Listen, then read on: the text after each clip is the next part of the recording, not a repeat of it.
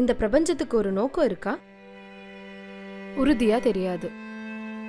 இந்த கேள்விக்கான பதில அறிவாற்றல் மூலமா தான் சரிவர கூற முடியுமே தவிர அனுபவ ரீதியா சொல்ல முடியாது.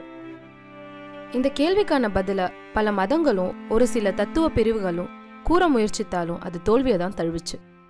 ஏன்னா இந்த பிரபஞ்சத்தோட செயல்பாட்டையும் நாம அதுல பொருந்தக்கூடிய இடத்தையும் சரிவர கூற முடியல. பிரபஞ்சத்துக்கு ஒரு நோக்கம் இருக்குன்னா அந்த நோக்கத்தோட பலன் என்ன? இந்த பலனை யார் எதிர்பார்க்கறாங்க? இதனுடைய விளைவுதான் என்ன? ஒருவேளை கார்பன் அடிப்படையான வாழ்க்கை தவிர்க்க முடியாததோ? அப்படி இல்லைன்னா உணர்வு பூர்ணமான விலங்குகளான குரங்கினங்கள் உயிர்களின் நரம்பியல் உச்சமோ? உண்மையில் 99% அண்ட வரலாற்றில் இந்த கேள்வியை கேட்க மனித இனமே இல்லை. இந்த பிரபஞ்சத்தின் நோக்கம் மனிதர்களை உருவாக்குதுன்னு சொன்னா அப்போ இந்த அண்டம் திறமையா செயல்படல. மேலும் பிரபஞ்சத்தின் நோக்கம் உயிருக்கு வளமான இடத்தை உருவாக்குதுன்னு சொன்னா அப்போ இந்த அண்ட சூழலின் செயல் விசித்திரமா இருக்கு.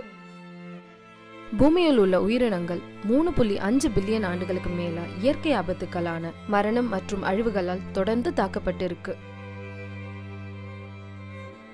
எரிமலைகள், கிளைமேட் மாற்றம், பூகம்பங்கள், சுனாமிகள், புயல்கள் மற்றும் குறிப்பாக விண்கற்கள் சூழப்பட்ட சுற்றுச்சூழல் பேரழிவால் இதுவரை இங்கு வாழ்ந்த அனைத்து உயிரினங்களிலும் 99.9% அழிந்துவிட்டது.